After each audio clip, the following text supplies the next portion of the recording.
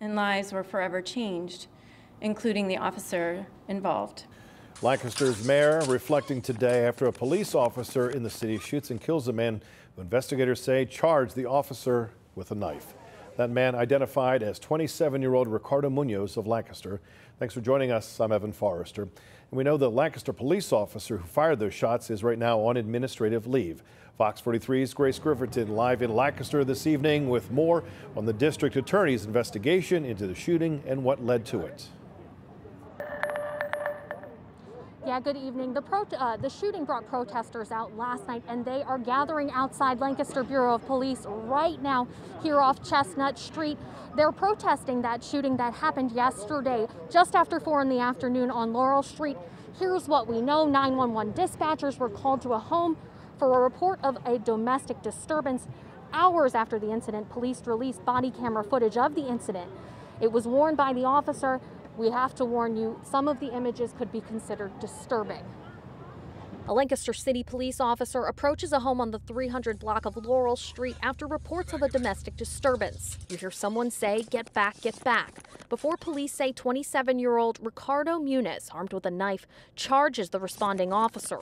The officer shoots, killing Munoz. A heartbreaking day for our city. Lancaster City Mayor Deneen Sirachi says she cannot speak in detail on the shooting as the district attorney's office is investigating the use of force. The DA's office preliminary investigation shows the officer fired as Munoz ran armed with a knife at the officer in, quote, a threatening manner.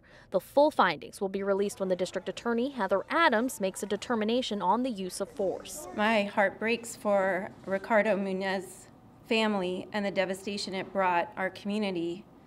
A life was lost and lives were forever changed, including the officer involved. The mayor wants to address what she called the larger issues at hand. Many neighbors on the street yesterday were asking about the use of force in response to calls for service that involved mental health. However, Mayor Sirachi could not confirm if Munoz suffered from mental health issues. There's been a lot of circulating rumors about various diagnoses, and none of that has been confirmed, and I will not speculate. She said the shooting made clear there needs to be more funding for behavioral and mental health services, not just in Lancaster, but across the state, calling on the governor, county commissioners, police jurisdictions, behavioral health experts, and lawmakers to find a solution. I am clear, beyond a doubt, that we lack the tools, the resources, the expertise, and the capacity to do this on our own here in the city of Lancaster. According to court documents, Ricardo Munoz was facing aggravated assault charges from a previous stabbing incident and was awaiting trial. According to those court documents, his bail was set at $1 million. Now, we did reach out to the Lancaster County District Attorney's Office to find out more about the terms of the bail. So far, we have not heard back, and we will stick with Fox 43. We will bring you the latest on this developing protest here in Lancaster. For now, live in Lancaster, Grace Grifferton, Fox 43 News.